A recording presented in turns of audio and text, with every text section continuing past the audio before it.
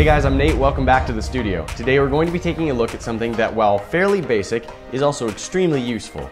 We're going to show you how to tie 6 of the most useful knots that I know and what they're good for. For tying knots, all you're going to need is a piece or 2 of rope, and we've got that, so let's get started.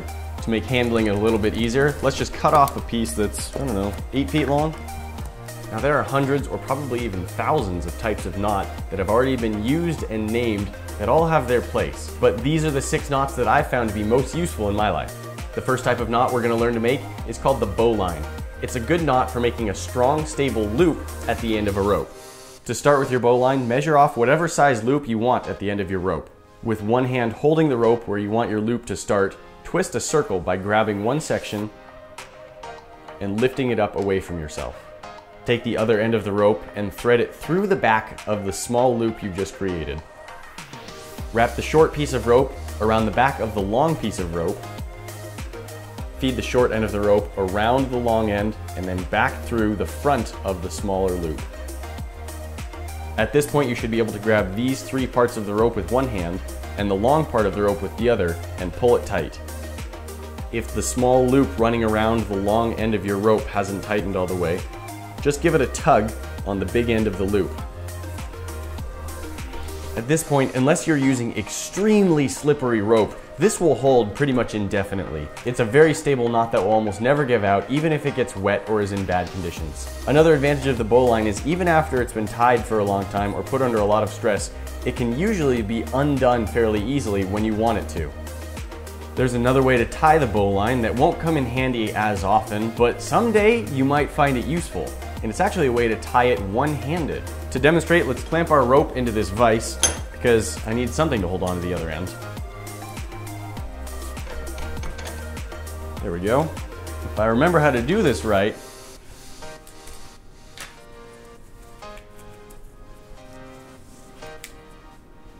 ta-da! To tie the one-handed bowline, I have the long end coming all the way around my waist. I'm going to hold the short end of the rope with a little bit of extra play at the top. Now I'll drop my hand down on top of the long end and twist it in a circle. This forms the loop that we made when we were first tying our knot. We now pass the short end of the rope behind the long end, grab it, and pull our hand down through the loop we've created. Then with some tension added to the rope, it pulls itself tight. The next knot we're going to learn is called the clove hitch, and this is a great knot for attaching a rope to a tree or branch or any sort of pole. We have here a pole and a vise, and this is what we're going to tie our rope onto. For the clove hitch, once again, we are going to work with a long end and a short end. To make our clove hitch, it's best to give yourself enough extra rope that you can wrap around the pole once or twice without any problem. Start by wrapping the short end of your rope around the pole once and having it go underneath the long end of the rope. If you've got it on top of the long end of the rope, you've done it wrong. Continue wrapping the short end of the rope around the pole, but don't pull it completely tight. You want to leave some slack. With the short end wrapped back around, you want to pass it over the long end of the rope and then under the loop you've just created around the pole. This knot will actually cinch itself a little bit tighter as you pull on it, which makes it great for attaching it to round poles.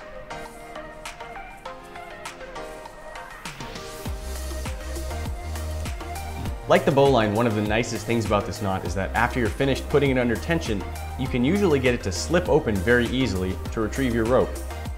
Now it turns out that the clove hitch, like the bowline, also has a one-handed method of tying it. Its usefulness is a little bit different because you end up with the entire knot, which then has to be placed over the post that you're trying to tie it to.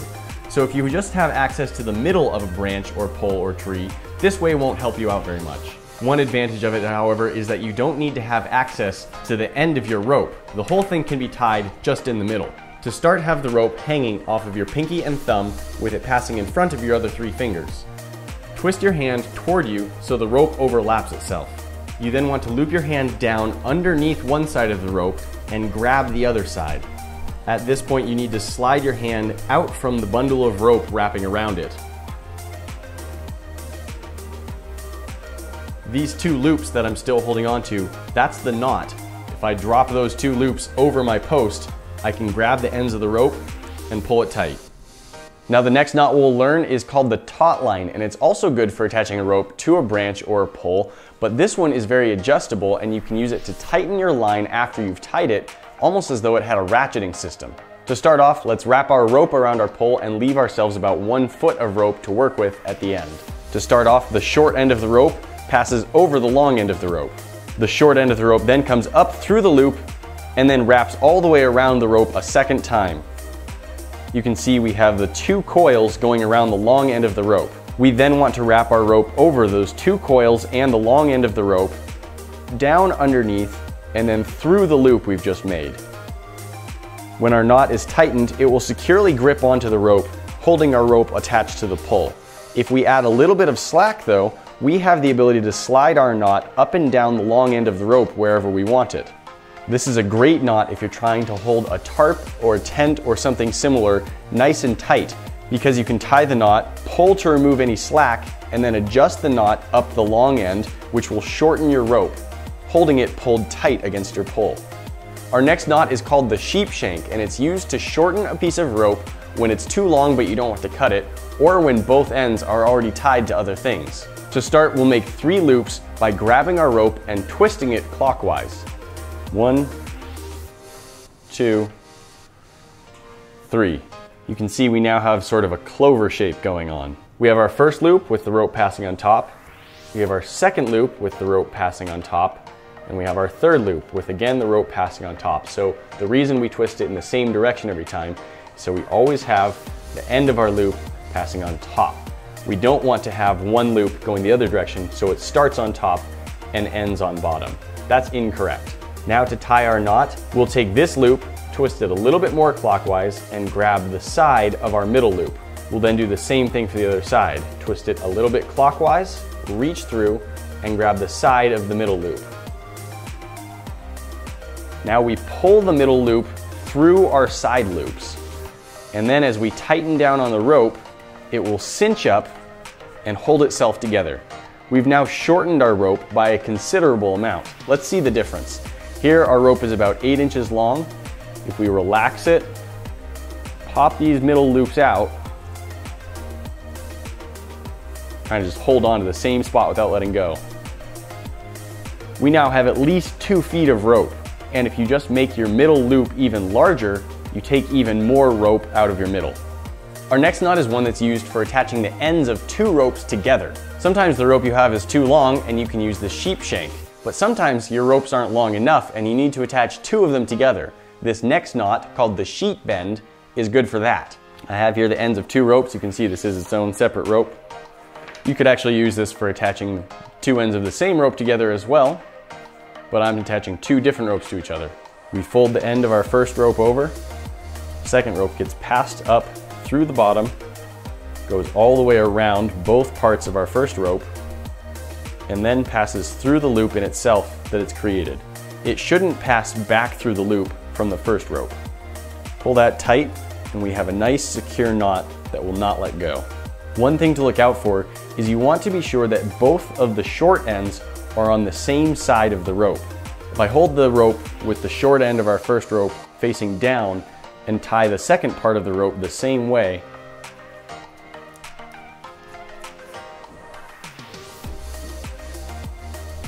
you can see that the short ends of the rope are now on opposite sides from each other. This is not going to be quite as strong. You can see that the angle as we pull begins to slide more. One of the advantages of the sheep bend knot is that it can be very good for tying together 2 ropes of different thicknesses. Here I've got our thicker rope, and here I have a piece of thinner paracord. You can pull this tight, and we have a strong connection between the 2. The last knot we're going to show you today is possibly the simplest one, but it's still very useful. It's called the figure 8 knot. The figure 8 knot is the knot that you should be using most of the time when you tie an overhand knot. For reference, an overhand knot is the most basic, simple knot you can tie. Everyone knows how to tie an overhand knot. They do it all the time. Pretzels are overhand knots. And while it's not a useless knot, it's really not good for all that much. Most of the time, an overhand knot is used to either stop a rope from fraying or to provide a stopper so that your rope can't slide through a hole. For both of those uses, I highly recommend using the figure 8 knot instead. The figure 8 knot is almost as easy to tie as the overhand knot, and I think it works a lot better. To start, simply pass the short end of the rope behind the long end of the rope and wrap it around. Wrap the short end of the rope behind itself and through the loop that you've just made. As you pull the rope tight, your knot is already finished. There you have it, 6 of the most useful knots I know. If you've practiced these, then when it comes time to use them, you'll be able to do it without even thinking about it, and it'll be a great time saver. Obviously, there are hundreds of other knots that I haven't shown here, and dozens of ways to maybe even tie these same knots that I didn't show. This is just supposed to be a basic guide for knots that I actually use in everyday life. I know that this is a pretty simple project, but it is one of the most useful things that you could learn in an afternoon. Thanks for joining us for this video, and remember to come gear yourself up with products and merch at thekingofrandom.com. See you there.